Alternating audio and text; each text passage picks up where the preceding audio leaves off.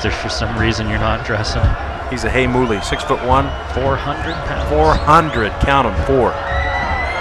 Caressa waiting for the screen, throws to Mitten, and he doesn't come up with it. That took a long time to develop. I've been wondering when they were going to run a screen play against that pressure, and they finally do, and it took a long time to develop. Well, on that screen, you're supposed to let some of the guys come through so it creates space, but they're just getting through too fast. You got to get some kind of chip lock on them to slow them down a little bit. We couldn't find Mitten because Huerta was running out there with him.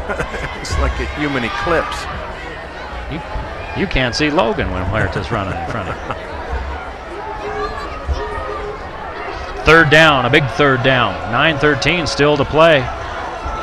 Highland trying to stop Mountain Crest. Bringing the pressure again. Caressa stands in, overthrows everybody. It looks like somebody broke off their route early, and it was probably Pickett. We saw him go to Pickett a lot in the first half. Haven't really hooked up in the second half. 4th down and 7 for Mountain Crest. They're inside the Highland 35. Probably would go for it. They have. Hard to tell because Gress is the punter as well. They're telling Pututau, come on back. There he is, big number 8. He's a tall drink of water. Yeah, just a sophomore.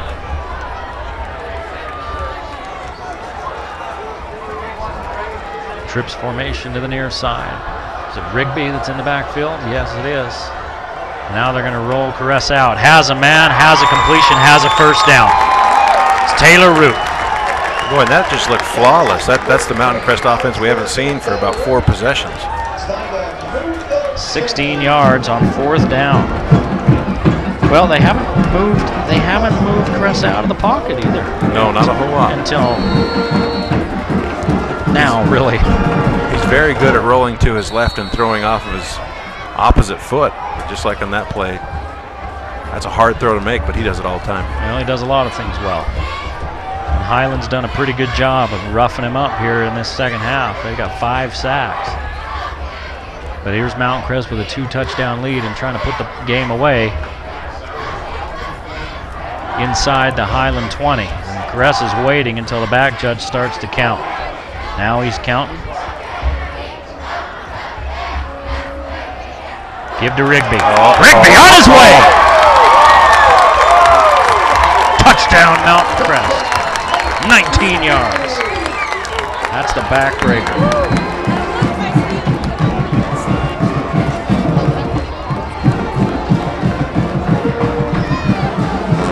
Well, Mountain Crest hasn't been able to do anything here in the second half offensively. And then when they needed it, they come up with a touchdown drive.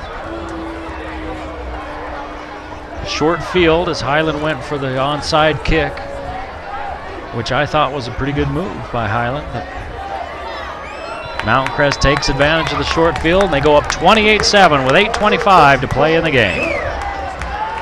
So Mountain Crest now back up by 3 touchdowns. 28-7. See what Highland will do when they come back out. You just don't have enough time to do much. We'll see after the break.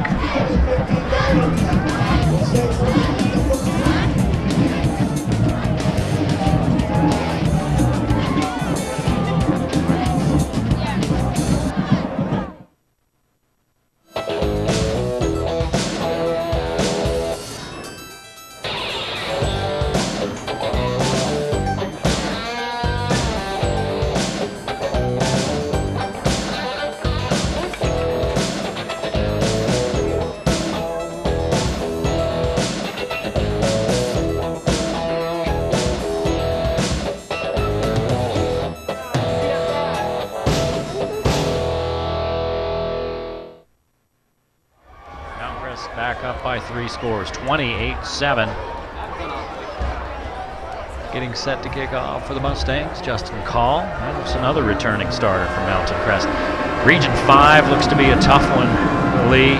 You've got Skyview. Skyview may have one of the best defensive lines in the entire state. Probably the best defensive line, but they bring all 3 kids back. Nielsen, Villanueva, and other kid's name left me. Sorry, other kid.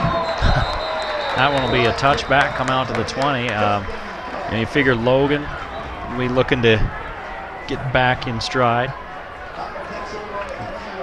They don't have very many down years and never seem to have 2 in a row. You've got Mountain Crest, you've got Bonneville, you've got an Ogden team that surprised people last year. Woods Cross wasn't any slouch either last year. Well, they're on Mountain Crest's schedule. Yep. And they're not bad either. They play a team from Vegas now. At Rio Tinto, they play Lone Peak.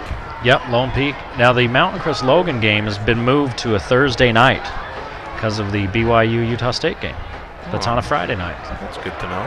The LDS conference weekend.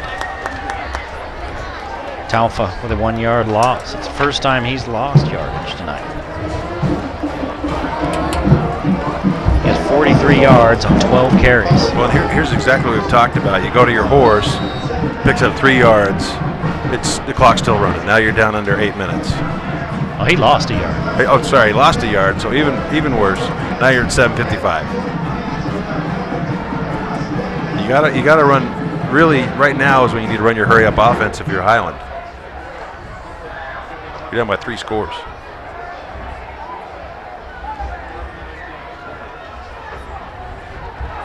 Barlow looking down the sideline.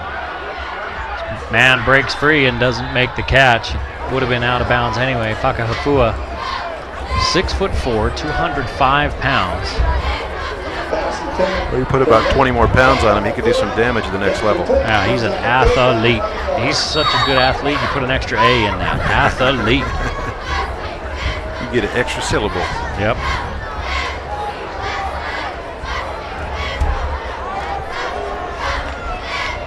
For Highland tonight, he's got 2 catches, 20 yards. He hasn't run the ball much, but he's played very well defensively.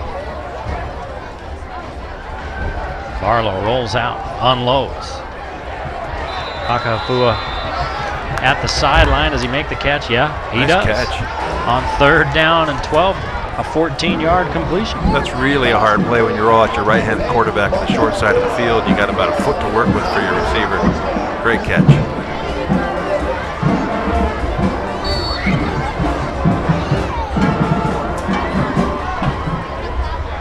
Mountain Crest, they're in no hurry. They said, fine. Take as much time as you want. Go right ahead. You know, one of the things you need to talk about is the Valley Channel Player of the Game. Today it's sponsored by Angie's and the Sports Academy, and you get a shirt as well. Best breakfast in the world.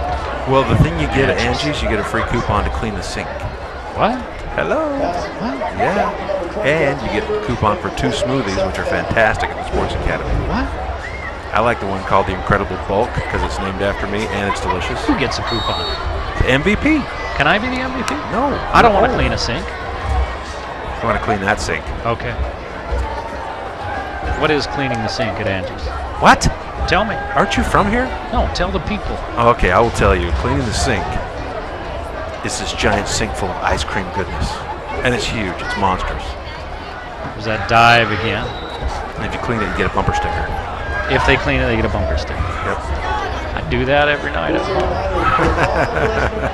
I don't know what's so cool about that. Talfa with a pickup of 3. No, I was looking at that a little bit earlier. It'd really be easy to give it to Crest. I think Pickett had a big night as things went on, or as things got rolling early on. He had all those catches. I think that's probably a good observation. I'd even throw Huerta's name in there. I was just going to tell you, I like Huerta a little bit. Throwing into double coverage is Barlow. Taylor Root with the pick.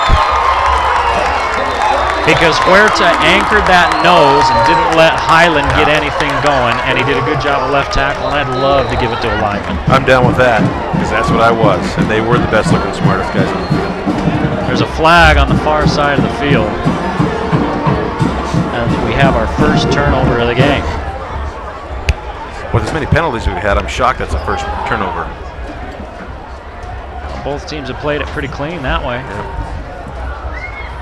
Personal foul on Mountain Crest. Didn't see it. It was far side of the field. The official on the far side threw the flag. I didn't see it. It was after the interception. Either. Yeah. They're talking about it a little bit.